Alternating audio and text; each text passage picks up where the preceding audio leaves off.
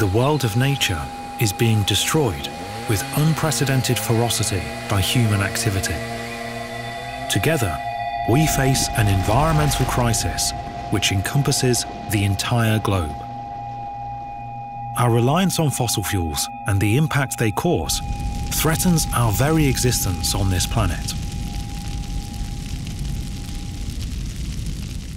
Yet, despite decades of progress towards cleaner energy solutions, fossil fuels such as oil, coal and gas still make up over 83% of our global energy sources. Continuing on our current trajectory will lead towards higher temperatures, rising sea levels, and further loss of sea ice. That's why the need is more urgent than ever to replace fossil fuels with effective, reliable, and scalable renewable energy solutions. So, how do we do it? Currently, the two biggest renewable energy sources in the world are wind and solar. Globally, they provide over 2,446 terawatt-hours of power generation a year. That's enough to power a third of China, 2/3 of the United States, or the entirety of Eurasia and Southern America for a year through renewable energy alone. Wind is flying ahead of other renewable sources in terms of output, providing the largest contribution to renewables growth in 2021. Which isn't surprising when you consider that when the wind speed goes up, turbine energy output massively increases at an exponential rate, making it one of the best renewable resources. Yet, we are still only scratching the surface of wind's potential. At present, 99% of all wind turbines are located either on land or in relatively shallow waters. However, 80% of the world's wind energy is located offshore in deep waters. These waters are generally inaccessible to conventional wind turbines, which are economically and logistically limited to depths of around 60 meters. While conventional wind turbines have been widely adopted as a clean, sustainable, renewable energy source, the electricity supply they provide to the grid is inherently at the mercy of the wind. Let's look at what we mean. Energy grids work best with a consistent flow of power coming in and out. Any volatility in the grid can cause disruptions and blackouts, so it's important to be able to generate energy on demand to match the needs of consumers. Traditionally, fossil fuel power stations could create electricity on demand, as they had fuel stored ready to use. In the same way, hydroelectric plants have reservoirs of water, which they can release to create electricity when it's needed. However, conventional wind turbines don't have any methods for storing energy. The power and energy they produce is always fluctuating and ultimately depends on the available wind speed. Which brings us to the next major limitation of existing wind turbines. If there is not enough wind, the power output is variable, and when there is too much wind, the turbines can't generate any additional power, and a lot of wind power goes unused, which translates into lost energy. Only at one specific wind speed does the turbine produce the rated power output of the generator. Offshore wind turbines usually have an operational wind speed range of approximately 4 to 25 meters per second. 4 meters a second is the cut-in speed, where the rotor is turning with sufficient force to drive the generator, and 15 meters a second, the speed at which the turbine reaches its maximum power rating. Turbines may continue to operate beyond 15 meters a second, but will not produce any more power from the additional wind speed. Then, if it gets too windy, around 25 meters a second, the turbine needs to be shut down.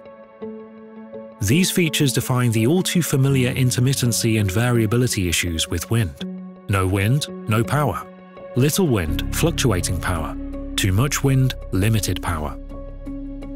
If you can solve the volatility of wind production, or find a way to absorb that volatility, access a wider range of the wind speed, and harness wind power to convert it into reliable, on-demand energy in a cost-effective way, you can revolutionize energy production.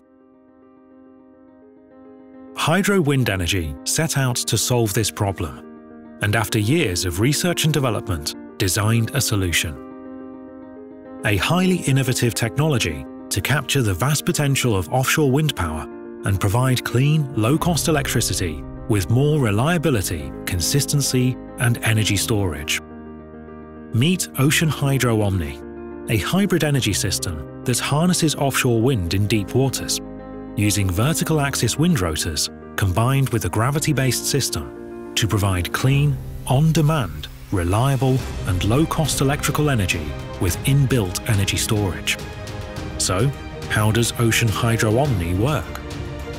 To put it simply, OceanHydro Omni consists of a floating platform anchored to the seabed with wind rotors on top and cables which go down to the seabed. Attached to these cables is a heavy block and an electrical generator. Rather than converting the wind directly to electricity, as in conventional wind turbines, OceanHydro Omni works effectively like a mechanical battery.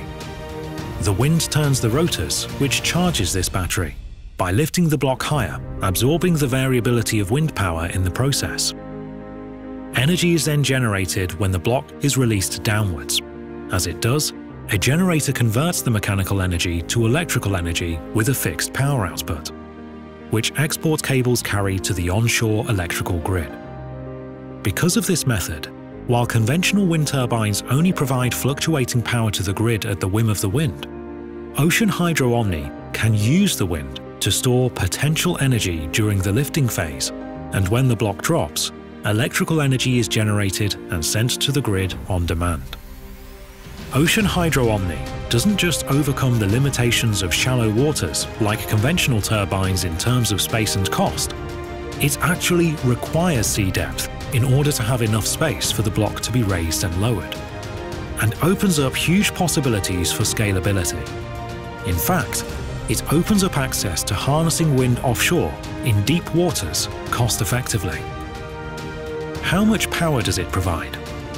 An average offshore wind turbine can produce over 12 million kilowatt-hours of electricity every year.